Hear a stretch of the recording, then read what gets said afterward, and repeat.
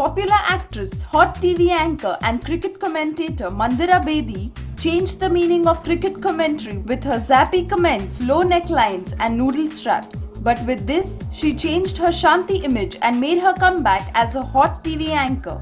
Now she has gone a step further and posed topless for an international fashion magazine, Vogue.